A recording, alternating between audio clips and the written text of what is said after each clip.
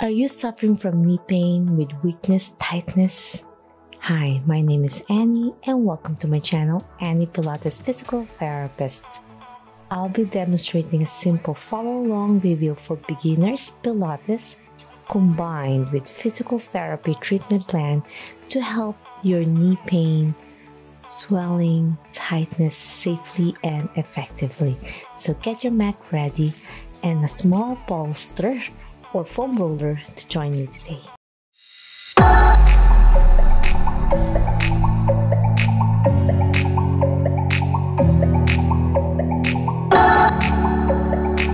Okay, my friends, we'll start lying on your back, placing the bolster, which is 6 inches diameter in width, placing underneath your knee to slowly warm up.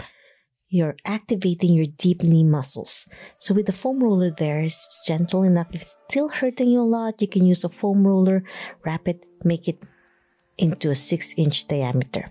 So placing underneath your knee, you're going to slowly inhale and exhale to activate your deep core muscles.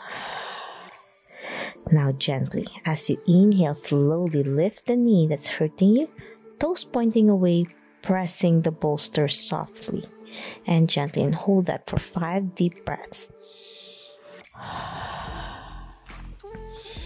Keep those knee muscles activated with your breath. Inhale and exhale. Keeping those knee muscles activating, I'm squeezing it as hard as I can, gently pressing the bolster, pointing my toes away, engaging my core. And you might feel tired and fatigued, and that's okay. We're strengthening the deep muscles without a lot of movement on your knees, but holding that position is a good workout. Last deep breath and exhale. Then slowly lower it down. Ooh, that was a nice hold for 5 deep breaths. Inhale up. We'll do this one more repetition. Inhale and exhale. Pressing your knee down on the bolster or roll towel. Inhale, keeping your toes pointing away. You might feel achiness more on your knee, as long as it's not excruciating pain. More on muscle fatigue. Exhale. Inhale. Exhale. 2 more deep breaths.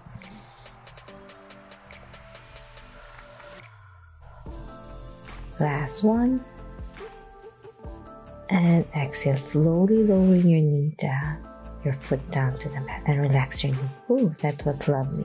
Now we are going to progress. If you want, you can progress with both knees up. So this time, I'm lifting the other leg. So if your bad leg is your right, try to strengthen the good leg as well.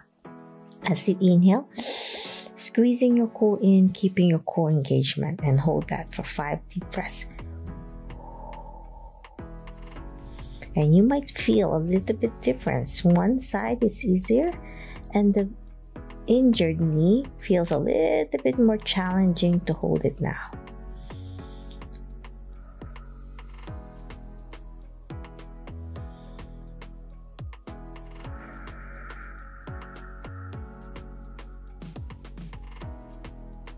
Two more deep breaths. Last one. And exhale down slowly. So you might feel a little bit more tired already, and that's normal for beginners. And now, removing the bolster, we are progressing with simple bridging. So bridging is a great way to strengthen your knee as you lift your buttocks off the mat, squeezing your core in. Try not to overarch. Engaging your knee muscle by tightening it as well, your quads. As you inhale and then exhale, slowly roll down 1 vertebrae at a time and down with your breath work. Inhale up, squeezing your core in, squeezing your glutes, tightening your quads, And then exhale, slowly go down one vertebrae at a time to strengthen your back muscles as well. Inhale up, squeezing your core in. And exhale down. Gentle to your knees and your back. Inhale up. I have a lot of patients with knee pain, and because of their limping, it causes back pain. So you have to treat both your back and your knees to have a balanced body. So this is great for your back, your glutes, and your knees. 2 more to go. Inhale up, squeezing hard on your core to strengthen your core muscles, tightening your glutes, tightening your quads. As you exhale, slowly go down and below. You might feel tired now, and maybe most of you can't do it yet. That's fine. Even try your best to lift as high as you can, as long as you're not overarching your spine. Last one. And exhale. Down gently. The next progression, lengthen the bad leg, and we're going to do straight leg raise, leveled only to the bent knee to protect your back. So this is my bent knee. My back is in neutral spine, and I'm not lifting it to 90. You activate more of your knee muscles if you stay only to the level of your knee. So on the bent knee on the opposite leg. And then exhale, slowly go down. So straight leg raise. Inhale only as high as 45-degree angle, level to the bent knee. Inhale and then exhale, slowly go down. Squeezing your core in to protect your back and engaging your core. So inhale up, level to the opposite knee, and you might feel shaky now on your quads and your hip flexors. That will help support your knee pain. So you want to make sure you target your hip muscles, your deep hip muscles, and your quads. So with your toes pointing straight, it helps activate your knees as well. If your toes pointing up like this, you feel it more in your calf and your hamstrings. So you can do both ways. So if you want, you can start with your toes pointing you. We'll do that 5 times. Feel burned now. If you need to pause and rest, that's fine.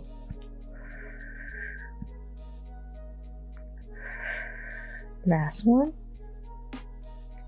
And then with your toes pointing away to progress, and you might feel it more now on your quads as you lift. So this helps strengthen the patellar tendon that goes over your patella to insert on your leg muscles. And if you don't strengthen it in the straight position, then that's why people buckle a lot as well, because they can't lock their knees. Last one. You feel tired now, and rest. Ooh, that was beautiful. Okay, my friends, now we're gonna do tabletop with your knees bent to 90 as you inhale, and then exhale, extend. Inhale, bend to 90. Exhale, extend. So that really targets your knee. Holding that position 90 degrees only, not too close to your chest or not too far. 90 degrees. As you exhale, extend. Inhale, bend. Exhale up. 2 more. Last one. And down, slow and easy. The next progression, we're going to do heel raises. So this helps your knee if you're loosening up your ankle stiffness. So when you walk, you want to make sure you could propel well. As you step, heel strike, toe off. And if you have weakness on your ankle, puts pressure on your knee. So don't neglect your ankles, as these are very important areas that will help support our knee joint. 2 more. With your breathing, exhale. Okay, we're going to progress now by bridging again. lifting your buttocks off the mat, and hold that position as we continue with tippy toes. Heel and then toes up to strengthen the front of your leg. Inhale up, exhale toes up. Feel the burn. If you can't do this yet, you can progress it next time. It's okay. This is a program. Each one is different. 2 more. Last one. And then slowly go down 1 vertebrae at a time. Okay, my friends, the next progression, we're going to target your gluteus medius muscle. So we're going to lie on your side, targeting my right side. So I'm lying on my left. And this is a great way to strengthen by doing clamshell with your knees bent to 45 degrees and your hip. Slowly open your knee up and down. Inhale, exhale. Squeezing your core in without twisting your spine. You don't want to lift and then you're leaning back. Body aligned, pelvis aligned, core engaged. 2 more. Inhale, exhale. Last one.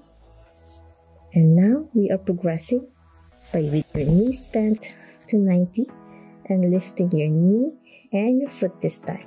So earlier, the clamshell, you're just lifting the top foot, not the top knee. Now we're lifting your foot and your knee in a parallel position. So it's called parallel clamshell. So you might feel the burn now on your IT band all the way to your glutes. So that's why you're having knee pain. Sometimes there's no strength to support your knee because of weakness on your glutes max, your medius, as well as your IT band tightness. So you might feel a pull as you go down. 2 more to go. Last one. And now, pressing left. As we're lying knee straight, we're gonna lift your knee and your foot off the mat. You can keep your elbows here or extended if you're stiff on your back. Keeping your elbows here, target your low back as well as your glutes muscles. So with your knees straight, lift, exhale down, engaging your core with your breathing. So I'm focusing a lot on my right knee. So if that's your injured side, if it's your left, focus on your left. And if you want to balance, you have more time doing both knees. Last one. And down now, we're going to do knee curls. You're going to bend one knee, toes pointing to the ceiling, and turn your head where you're bending your knee. So I'm bending my right knee. I'm turning my head to the right as I inhale. As I exhale, I look straight and lower my foot down. So inhale, turn, exhale down. 4 more. Feels a good stretch. On your back, you might find your hamstrings getting tired, cramping, and that's normal. 2 more. Last one. And down. That's it. I'm hoping you enjoyed my simple beginners Pilates to strengthen and help support your knee if you're having pain, weakness, and tightness. My recommendation is to put some ice after your workout and heat before you start. At least 10-20 minutes whenever you have time to help support this inflammation and help healing process of your soft tissue. If you have any questions, leave a comment down below. I'll try my best to answer each one of you, or direct message me on my social media, and subscribe. Like this video, ring the bell so you won't miss anything about Pilates, yoga, and physical therapy, health, and wellness if you find value on all of my videos. Until my next video, always remember, be safe, be well, and healthy you. Bye!